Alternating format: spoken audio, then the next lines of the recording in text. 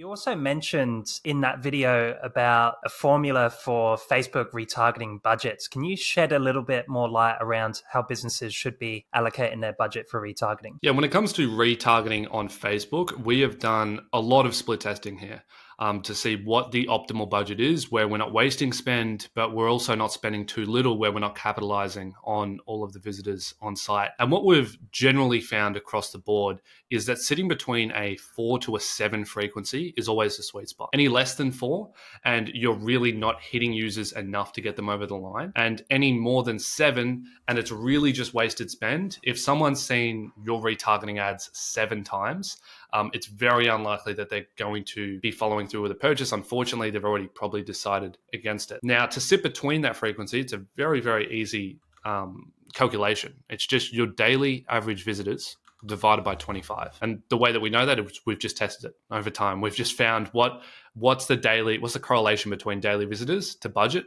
It's around about a 25 division of daily visitors.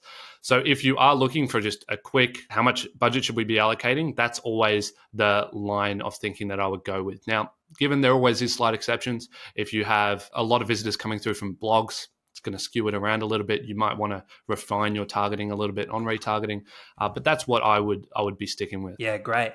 And look, we've briefly mentioned around multi-touch points. So how exactly does Google's Performance Max fit into a retargeting strategy? And would this be interacting with any Facebook traffic? Yeah, so the great thing about running a Performance Max campaign is that it's not only going to push its existing top of funnel traffic to bottom of funnel retargeting, but it's going to capture all visitors on site. So it doesn't matter how someone visits site, whether it's through an EDM, whether it's through organic, whether they go direct, whether it's through a social ad, the Performance Max is going to retarget those users across Display, Discover, Gmail, and the list goes on. That gives you the ability to hit those 7 touch points that are really required cross-platform. And I know that's something that you're going to touch on a little bit. But if you aren't running a Performance Max campaign, and this is the critical thing to keep in mind here, then you absolutely should be running retargeting campaigns in some capacity alongside your existing structure so that you're retargeting all of the social traffic. Now, you might be thinking to yourself, well, we've ran display campaigns in the past. We've ran retargeting YouTube campaigns in the past. They never work. They never get attributed for conversion. They're always at under 1 ROAS. The reason why that's the case is because generally speaking, the click on those retargeting ads won't generate the purchase, but it will push the user further down the funnel into a branded campaign. And so when you're setting up these retargeting campaigns across Google and you're allocating $10 a day to display retargeting, $10 a day to YouTube retargeting,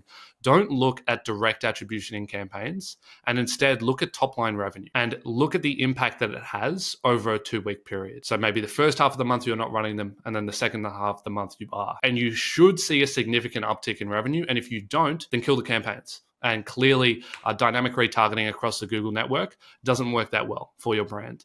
But definitely don't look solely at the Google Ads platform when it comes to these middle of funnel, bottom of funnel retargeting campaigns where the last click likely isn't going to be directly attributed to that ad. If you're spending over $10,000 a month across Google and Facebook ads, click the link below to our website, reach out to us for a completely free 90-day action plan and back-end audit where we'll run through the back end of your ad account, provide you with a 60 to 90 minute video where we'll give you the steps to take your ad account to spending $20, $30, and then ultimately $40,000 per month, where it starts to make sense to find a growth partner like ourselves to work together to take you to that next level.